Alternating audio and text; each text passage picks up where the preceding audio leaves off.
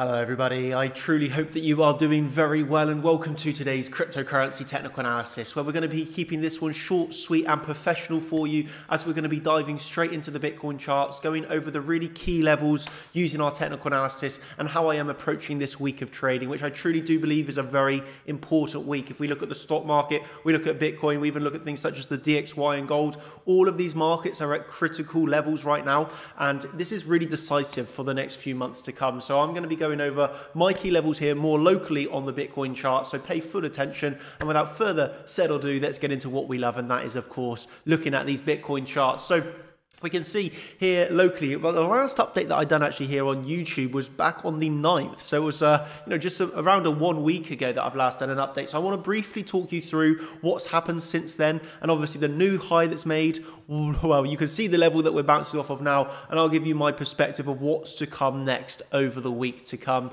But of course, I want to start off with a little bit of education for you here and explain what went on here since that last video.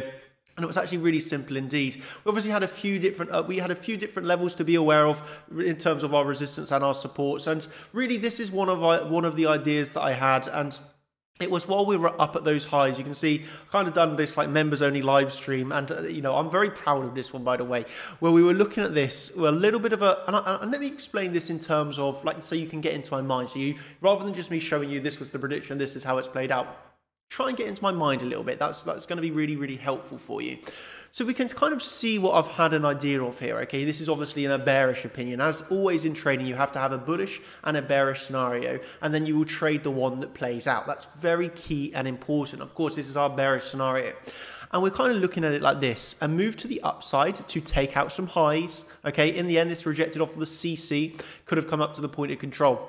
In the end, we come up to the CC here, take out these series of highs, drop back down, then you're looking from this support area to flip to resistance before another move back down. So take highs, lows, retest, another drop to the downside. That's on this section of the chart here, okay? And then from that kind of idea, what we're looking at, this is how it began to play out. It was actually really nice indeed. So you can see you had that first move up to take out the highs, first move up to take out the highs, move back down, retest, rejection. You can see here you got the retest and the rejection. Okay, so at this moment in time, you've got to be thinking to yourself, oh, very, very nice indeed. You've got the idea of what you're looking at. You've seen it play out really perfectly. And then it's the case of waiting for the lower targets that you had indeed. Okay, and in the end, we did get down that. Okay, so as I kind of joking around here, some people call me the Picasso of the Bitcoin charts. We do a magic line, and the magic line is followed. Una obra de arte. But you can see here how we finally cut down below $23,000. That's what we were looking at here. Okay, below 23k, we obviously had this upward sloping trend line and a lot of liquidity. Really important support zone. Of course, it's a zone around that 23k. And with that move to the downside, we did, of course, come down, take a bunch of lows, take a bunch of liquidity, and you did in the end find that support bounce, okay? And of course, when you're coming down to those lows such as $23,000, you got to know that that's a really important take profit zone, okay? Because that is, pretty much the largest support zone down there, below 23k. It's a very, very, very large support zone. So you got to judge the reaction. Obviously, in the end, you did. Well, we can see what's kind of happened here as we zoom in a little bit more closer. Okay, you had a very bullish reaction and obviously bringing you up to new highs. And this is the next thing that I want to explain to you before we're moving on to what's happening here, by the way. So just one more thing that I'd like to talk you through. So, of course, that was the first prediction. And the second one was actually with the help of Igor. So Igor actually had this really nice really nice 4,200 call on the ES, and this is from over a month ago, and he's been very, very patient from pretty much the lows on the stock market with a really nice target of 4,200.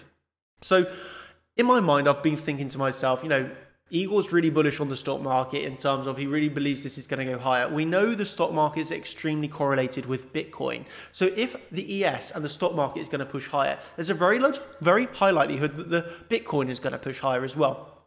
And we, of course, have now been above 4,200. But at that moment in time, it was like I wrote to you all on Twitter. This was back on the 11th. Okay, so nearly 4 days ago. I told everybody that I am only in a long and no shorts open from the range waiting for higher. This was my post within the group on the day.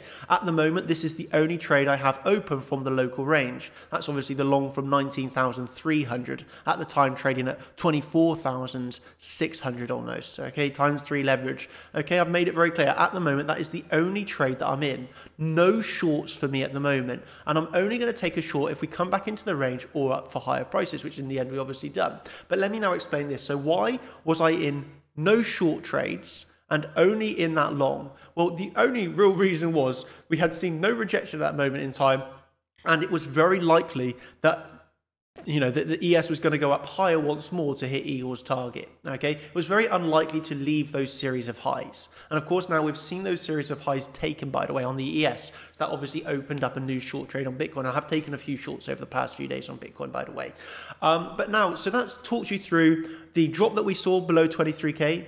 Why we saw the rise in price? Well, in my opinion, the rise in price was heavily correlated to the ES move up. Okay, the ES has been very strong. It's really helping Bitcoin, excel here. And now finally we've come up to a level of resistance. And this is one that I think you're going to find very, very, very interesting indeed. So if we come back on the 30-minute chart, pay attention here. 30-minute chart, I'm going to come over here to where we first started to find some support. Okay, so where we first started to find some initial support coming in. Okay, and you can see this initial bit of support after a heavy downtrend. We've only started to find a few hours of support here. But what I'm going to do is I'm going to pull a fixed range of this first initial level of support. Okay, so we can see, if I zoom in here, this is our tiny mini range at the time, but it was kind of downtrend, consolidation, continuation of downtrends. Okay, what we're going to do is we're going to mark out, well, we can mark out the value area low here and the point of control. Of course, the point of control being a very significant level. Both of those levels we can mark out. Okay, so from marking out that point of control, we can go over to most recent price action, and we can see how it has basically timed the high here, okay, from that mini point of control range. And I know sometimes there's always going to be this thing, why did price reject here? Why did price turn around here? Well, I can tell you the last two highs you can see here, swing failure pattern, failed auction, back down. And this was actually really perfect. Let me talk you through this really quickly because it was brilliant. Okay, kind of a swing failure pattern, failed auction. We came down to the value area high, and what was that confluence? Low to high at the time.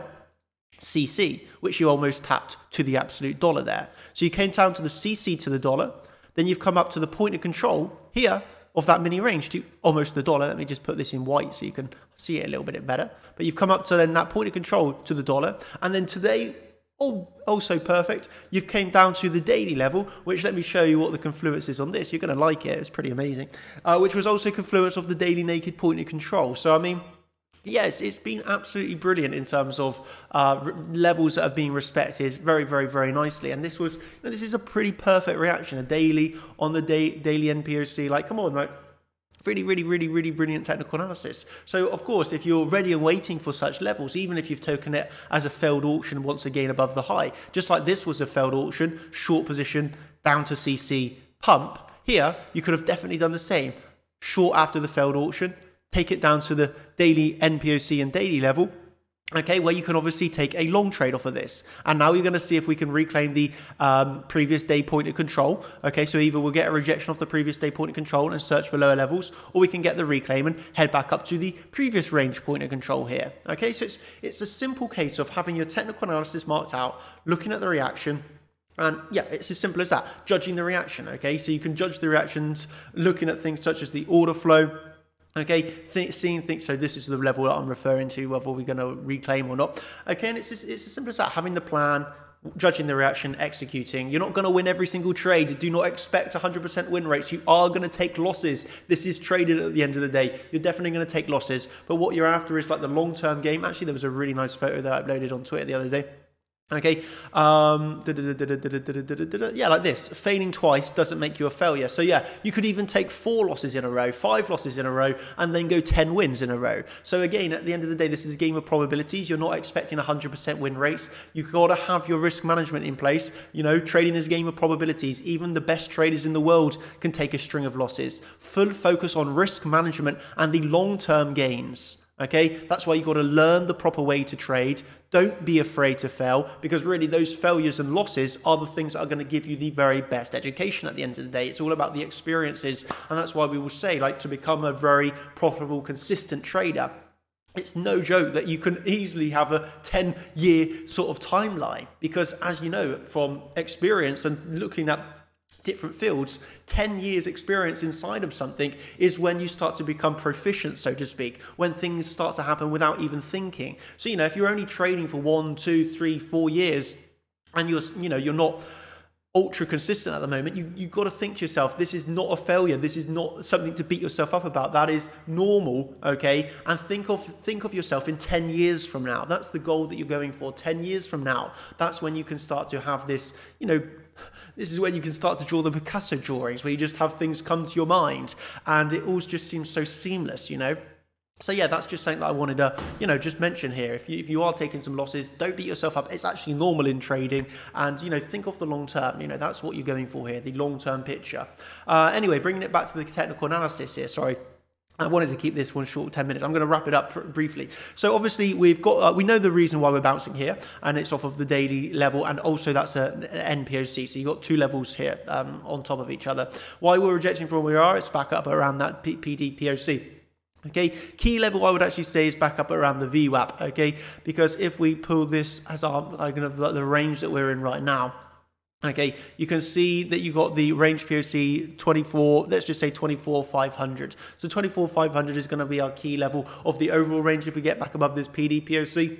Okay, if we clear that, we can be looking for new highs once more. I would definitely urge you to look at the ES. This is going to be absolutely key. I think the ES correlation is great. Keep an eye on the ES, keep an eye on Ethereum, well, of course, you're going to be keeping an eye on Bitcoin, and judge if we reclaim this, how it goes at the POC. If we're seeing strength on the ES, we'll come approaching that POC, there's a high likelihood that we can break through it and get another new high here on Bitcoin chart.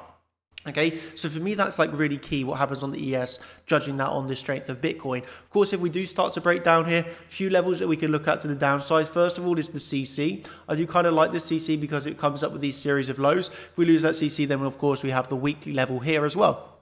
Okay, so it's a simple case now of, you know, let's just say that you managed to get into that short position. I really think you can have hit a take profit here off the daily. You can have also then taken a long trade off of the daily and NPOC. So then you're in now a short position from the highs, a long position from the lows. Okay, if you come up here, get a take profit one, crash down, you can keep the short open and close the long, of course. Okay, if this starts to pump up through resistances, you can close the short, keep the long open. So it's a case of you don't need to know what happens next. You're in a winning position either way. Okay, and this is the great thing of trading. You can be in a long and a short at the same time, obviously short from higher, long from lower, and then wait for the market to show its hands. Yeah, you don't need to predict the market here. You can wait for the market to show its hands. Okay, and sometimes that patience is absolutely necessary and key. It really is. I'm currently in a short position on Bitcoin. Okay, and we'll see how this plays out over the next few days. But again, once again, I think if we can reclaim some of these levels, I am looking for new highs. You know, I'm not a perma bull, I'm not a perma bear. I will literally trade the chart, trade what's happening seamlessly in my analysis, seamless in my thought process. You know, I'm able to hold a bias and I'm instantly able to change my bias like that. I will change my bias on anything that shows me a reason to change that on the charts. And so that can be as simple as a reclaim of resistance as support. Okay, it really can be as simple as that. So hope you've enjoyed this video. I've tried to keep it fairly short. I've tried to keep it fairly simple. Again, if you want to learn more in-depth analysis, if you want all the ins and outs of tradings, then that's of course where we will teach you everything you need to know over on the website chartchampions.com. Okay, obviously over here you have live streams every single day for the members. That's live streams every single day. Of course, then you also have things over in the Discord. You know, this was a live stream update from like I think I was doing this at like 5 a.m. in the morning. So you've got live streams if there's some volatility, extra special ones. You've got them every single day guaranteed. You know, there's a lot of content, and of course on top of that you've got all the educational material. And right now, if you're interested, you can also be in the chance of winning a free private session with one of our expert coaches. The only thing that you need to do to be involved in that is become a champion. That's for all existing and new members. You're with the chance of winning a free coaching session. Everybody in the champion. That's a special promotion that we're running right now. Okay, so you can get over there on chartchampions.com for that. For everybody else, I hope you've thoroughly enjoyed the video. Smash that like button. It's always very well appreciated. Every single comment, every single like, I really appreciate it. Thank you ever so much, everybody. I hope I have been able to provide you, I truly hope I have been able to provide you with some eye-opening bits of technical analysis, things that we're looking at, and how then you are, judging this based off of the reaction. Again, if you want more in-depth analysis on, the concepts of reactions and things like that, then of course that's what we teach over on the website. But again, those are like hour-long lessons. So yeah, hope you've enjoyed. Thank you ever so much. I'll catch you over in the Discord, and have an absolutely brilliant day, ladies and gentlemen. Picasso says, una obra de arte. Muchas gracias, and thank you. Goodbye, everybody. Oh, I'll end with this, I suppose. No financial advice, just an entertainment, educational video only. Cheers, everybody. Thank you, and goodbye.